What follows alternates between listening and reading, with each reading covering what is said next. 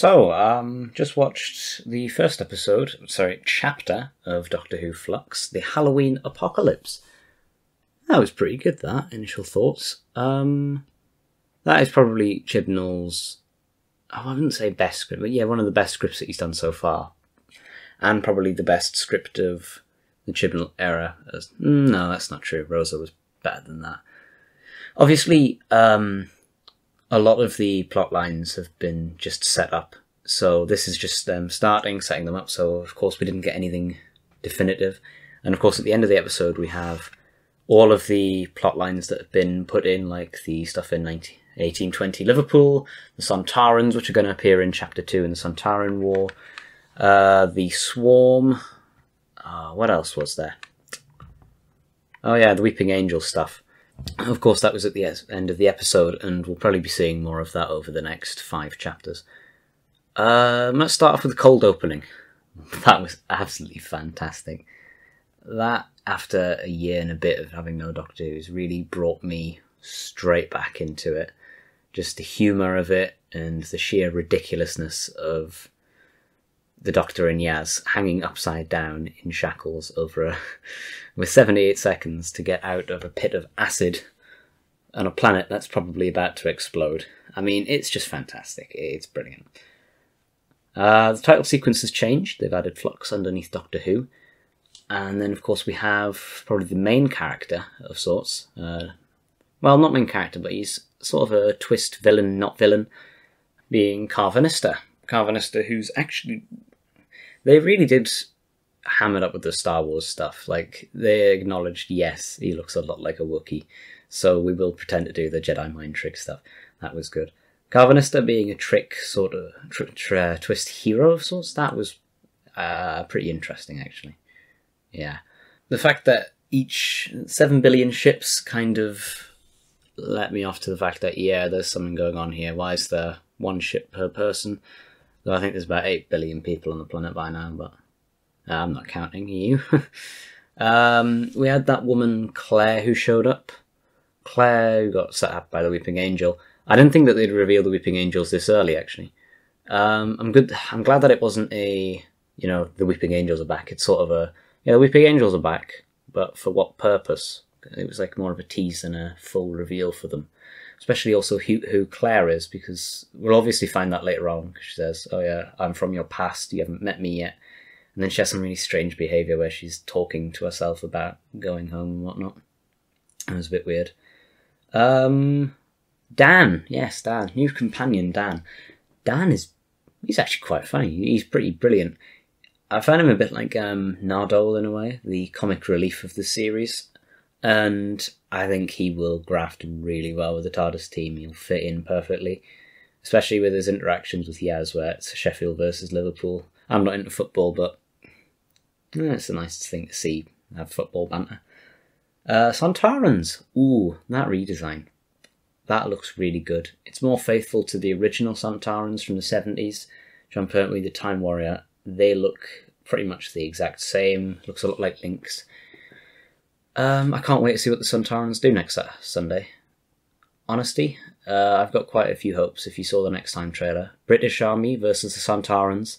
I'm pretty sure we all know who's gonna win, and it's probably not the British. What the next thing? The Division are back. The Division introduced last series, the CIA, Celestial Intervention Agency. Division are pretty awesome. It was good to see them return, because when they showed up having Swarm in prison, I thought, I recognise that gun from somewhere. And I immediately thought back to Joe Martin threatening that Division member. And I think it's good to see that the Division are actually getting more clarity over them, because at the end of Series 12 with the Timeless Children, it was like, oh, okay, the Doctor's got a past with the Division. Who are they and what's going on here? So it's good to see that we're actually getting that expanded a bit. What's next? Ah yes, the main villain, the Swarm, and his sister. Yeah, that's pretty cool. They reminded me a bit of Eldrad. I mean, they're probably not the same species or anything related to Eldrad, but they were quite similar with the whole crystal thing. And they were quite threatening, actually. They were quite, I wouldn't say scary, but they're quite frightening in a way. Because if you look at them, ooh, the whole skull imagery, Just them having the crystals all over them and being able to kill people without even touching them. I mean, that's insane. Yeah, they look fantastic. Of course, there was the thing about the couple in the Arctic Circle. That didn't really make sense. I hope that they expand on that later, which they probably will. And of course, with the woman being his sister all along, and her wanting Diane, who is not Dan's girlfriend, is love interest, I guess you could say. That's probably what's going to be happening. Yeah, she was quite interested in there for some reason. I guess we'll find out later. And of course, the big thing, which is the namesake of this whole series, is the Flux. Flux is a bit weird, isn't it? I mean, it's not the first time that some kind of thing's destroying the universe. It doesn't obey the laws of time or space, and that's why it's destroying everything. Sounds a bit like either the reality virus from Edge of Reality in Time, or it actually sounds a bit like Omega in a way, with the antimatter universe coming in and just completely wrecking everything. There might be a tie into Omega with the whole division stuff, since Omega could be tied to them, but I doubt it. Overall, I think this is one of Chibnall's best scripts so far. Of course, a lot of the stuff in it we don't understand yet, and we have absolutely no idea what's going to come of it. But still, it's good to have some things set up and not everything just handed to us by a ton of exposition by the Doctor. One gripe I did sort of have was the constant going back and forth. You know, it was 1 minute we're with these people, the next minute we're with the guy from Outpost Rose. He just showed up in it. It's like they've put everything from the trailer into the first episode, except for the Cybermen and the Ood, and then just decided, yeah, we're going to do it in the next episode. So I think it's kind of good that they are just expanding on one thing at a time. So this was Carvanista's episode, and the next one's going to be the Sontarans, and then after that maybe the Weeping Angels or the Cybermen, or that guy from Outpost Rose, which is a nice reference. Also another reference, Nitro 9, that was pretty cool to see. And I heard someone say that Yaz is acting a bit like Ace. Yeah, I'd agree with that. They are taking on a more Ace kind of role where they're more involved, more physically active than last series and the series before, where they did absolutely bugger all. Just one of the 3 expositions. Also, the Doctor used their Sonic for quite a lot of stuff.